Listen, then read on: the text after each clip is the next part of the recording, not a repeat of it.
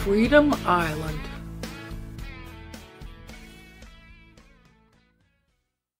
Well, I slept good last night, and that was a nice change. Nobody in this family has ever slept good. Daddy didn't, Mom didn't. My brother had nightmares, and he would sleepwalk, and I would have scary dreams too, and wake up and be confused, like I used to wake up and just didn't know where I was at, like worried and looking around, and take me a second to get sorted out. And if there's anything on any of our minds, it'll keep us awake. None of us can watch those scary movies or monsters or, anything like that. Or even somebody tell us a scary story. Or Mom used to like to watch Matlock. It's that Andy Griffith, and when he got gray hair, and then he was a detective or a attorney or something. I can't remember why he would look into things, but whatever he done, Mom had bad dreams for, oh gosh, 2 or 3 weeks, because it was supposed to be funny, but Mom didn't find it funny. They started the show with Matlock came into the office, and his office door was open, and then, of course, he shut it for privacy. And when he shut his door, there was a dead person that was propped up stiff behind the door. And then, when he shut the door, they came, falling forward like an ironing board that used to come out of the wall. So this dead person, hit the carpet there. Poor Mom, she'd wake up saying, "He's behind the door, he's behind the door." And Daddy would say, "There's nobody behind the door, Margaret, it's all right." That's how we are. So I guess it's not surprising with everything I've been thinking about that I've had kind of restless sleep. Plus, of course, if the kids stay over, we never know when that's going to happen, because their mom, which is my brother's first wife, she's got custody, but sometimes she just doesn't want to deal with them, I guess. And so they'll be here.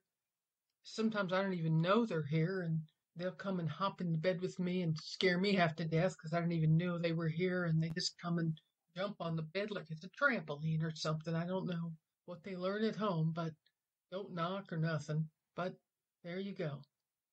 Between the kids and all this situation with Uncle Boyce, I guess it's not a wonder that I've had some problems with my sleep, but I slept good last night. Probably tired out, but whatever reason it was good because it helped me get my thinking where I wanted it to be.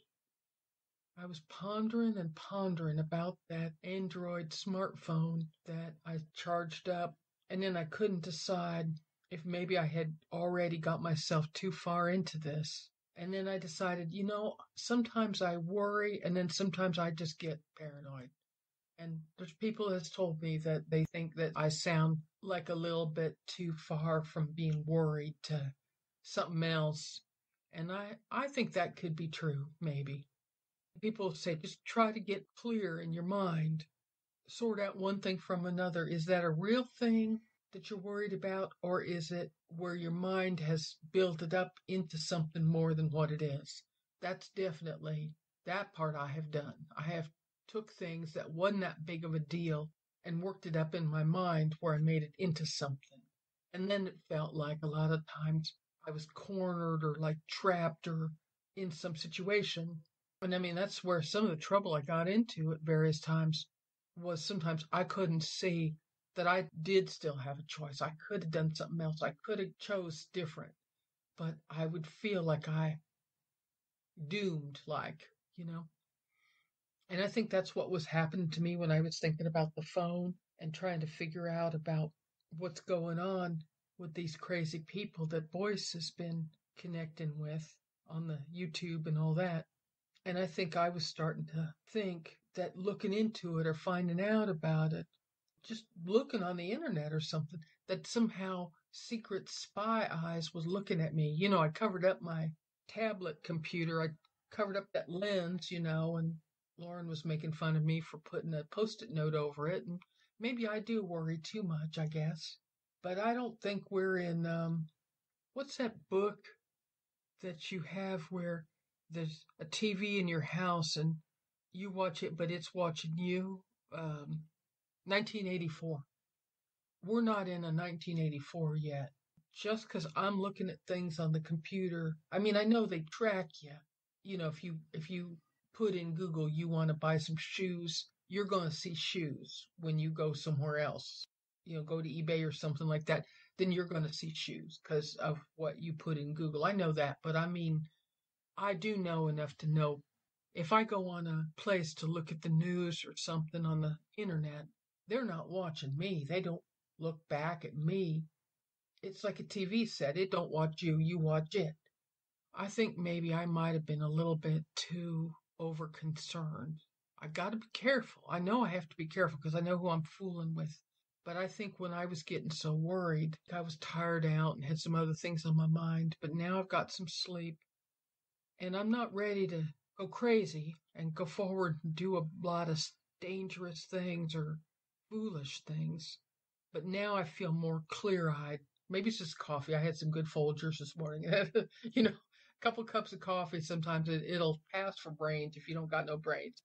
But things look better to me now. So I think I can trust to look, think about what I want to do, and decide and not just panic and run away. You know, I can always back up. I don't think I'm going to get myself into anything I can't back out of. I might feel like I got stuck, got cornered, got put in a box, and I can't get out of it. But that's my thinking. If you go to NA or AA, they call that stinking thinking, where you get in your mind, you make a problem you don't even have. And I think that's what I've been doing. We'll see. Okay, what would be the worst thing if these crazy people got hold of my information from the smartphone? Well, it's not like they would definitely know everything about me, even if they could get my address or find out things about me. They're not close to here. They don't really know. All they know is about the phone. They don't know who has the phone, where the phone is at. So I could say that somebody took it. You know, and in this neighborhood, people would believe it. And also, if it just started doing something scary or bad, like if it was giving bad messages to me that was scaring me or I didn't like it, I could just throw it in the bathtub or something, fill it up with water and throw it in there so it couldn't do any more bad messages. And then if I had to, I could tell somebody that's what happened. I could just be honest and tell them what I was doing. And then I went too far. I pushed these numbers in here and then it started going crazy on me and I didn't know what else to do to make it quit. So I just threw it in the bathtub and killed it, you know?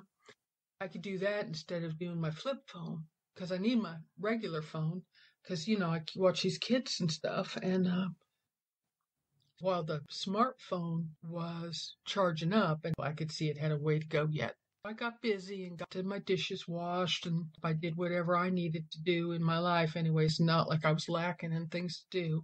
I kept myself busy and then every once in a while I'd go look at the phone.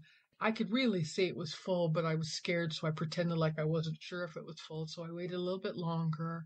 And then I came back and I said, now you're just being silly. You know that's done. I unclipped it from the wall.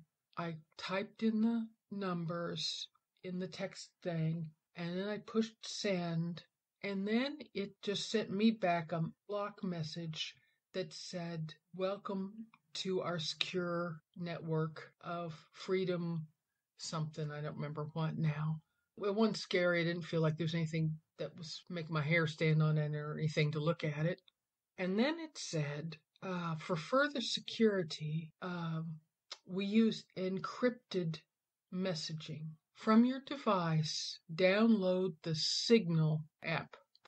And I was trying to picture what kind of signals it was. Did they mean like it was like, I mean, I know this is stupid, but I was starting to think like cartoons or something. And I was thinking about those semaphore flags, you know, they have on a ship and it's like, oh, you know, they've got like different colors, a diagonal, you know, and you hold it up this way and it spells out like SOS or something. And I thought, you know, what the hell are you thinking about? It's not semaphore and it's not a code. It's, I didn't know if it was the phone signal, like if it made the phone signals cloak it some way so that the government can't see it or something. Because that was the other thing that was in the message was like it was private from the government was one of the reasons with this encryption thing. But it turns out I had seen once I started up the smartphone that there's a part where you can check on the internet. Like there's a part where you open up a browser like you do on your computer, but you do it on the phone. There's that part. But there's another way where you can look on the phone or the people that make the phone for things that works inside the phone. And that's where apps are.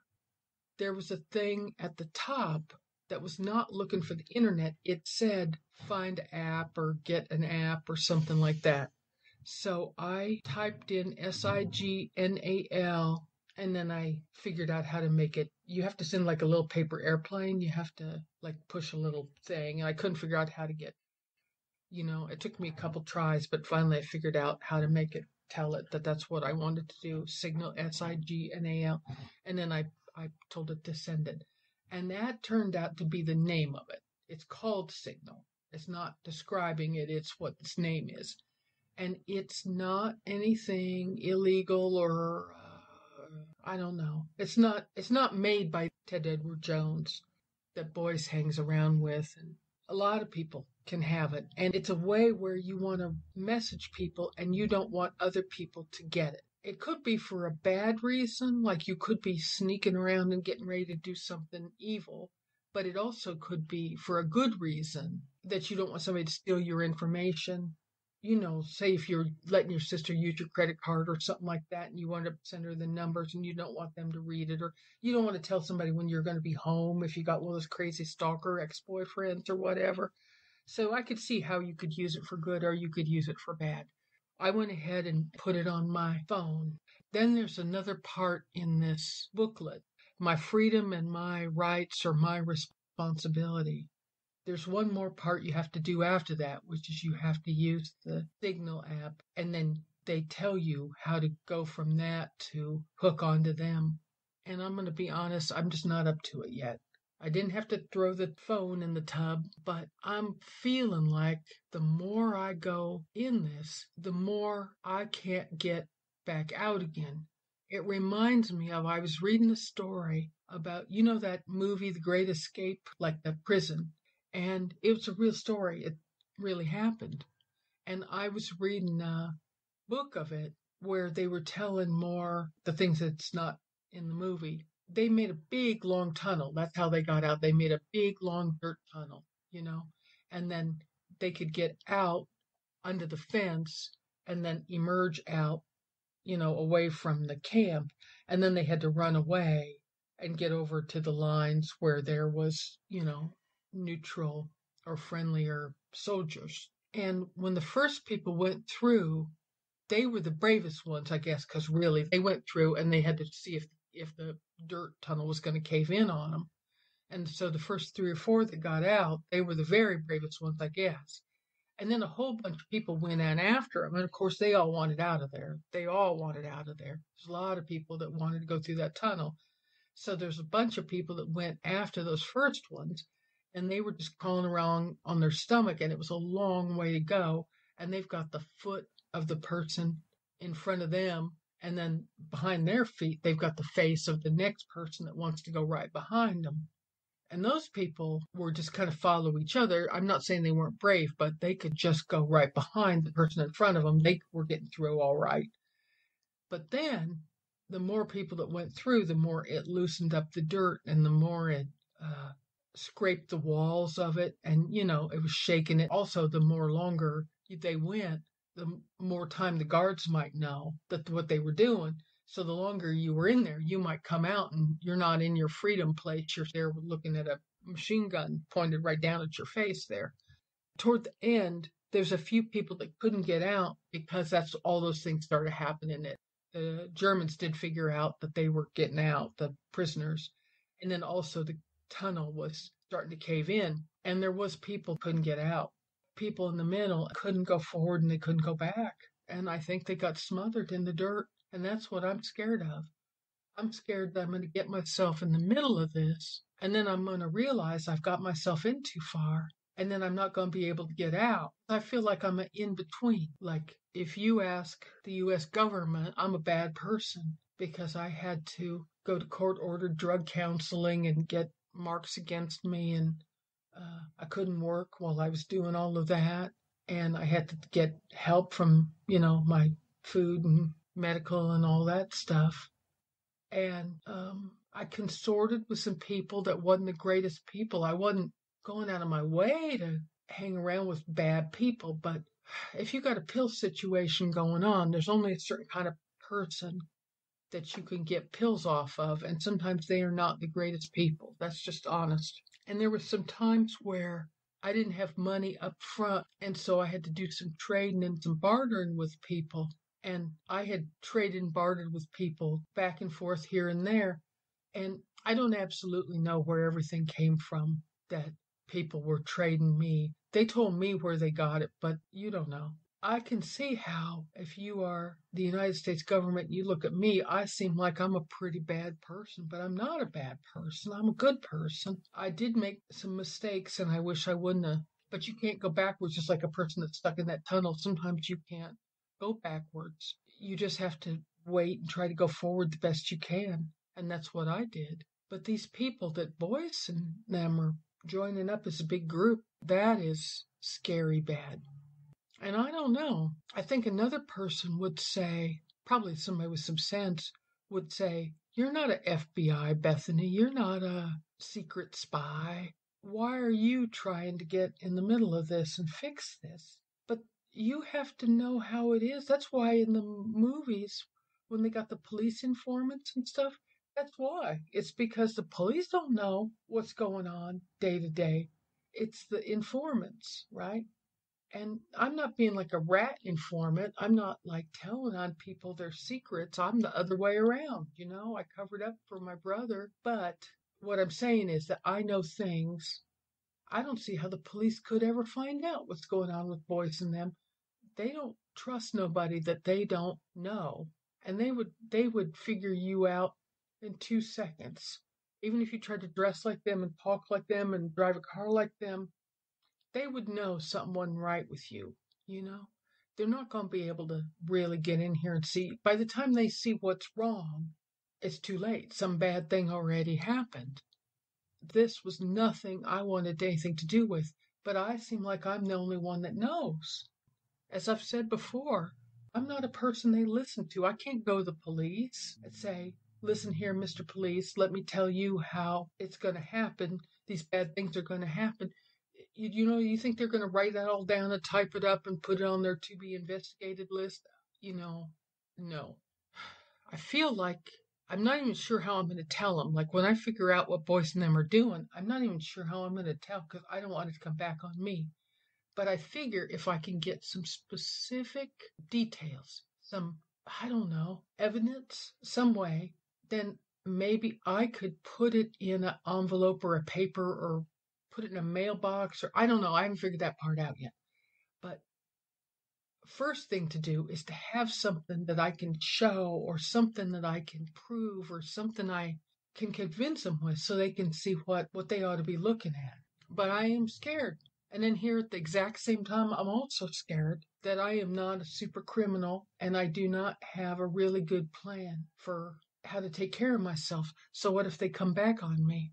And I don't want to be laying at night afraid in my bed hearing a creak or a groan or a click of a door or I don't know. I've seen some bad movies. They put a bag over your head and put you in a car and take you somewhere. That just sounds scary. But if people don't help get rid of the scary people when they know what they're doing, then everybody's going to be scared. They're going to get everybody. They want to join in on this. These people, these freedom rights, flag nutty people, they get excited. They get together and it feels like a pep rally, like at school, like rah rah team, only it's like rah rah, blow things up, I guess. But they get excited, they get alive. They feel like they're got a reason to be. They feel like they're important. They feel like they understand things and they feel like somebody understands who they are. It's real attractive. It's real. It's like a religion like, only not any of the good things in the Bible, just the I'm going to not do anything for today. And then I think I'm going to try to sleep a couple nights. If I watch a Scooby Dooby Doo and it makes me have a scary dream about a skull coming up out of a treasure chest that's making me cry like them little kids on the couch. Then maybe if I get too wrapped up in this, I'm not going to be able to sleep at all, you know? I'm going to wait. I think I'll wait 2 nights and see, can I sleep at night? What does my mind tell me? What does my heart tell me? What does God tell me? And see what I think. And then I'll decide if I'm going to use this Signal app. I'm just not sure.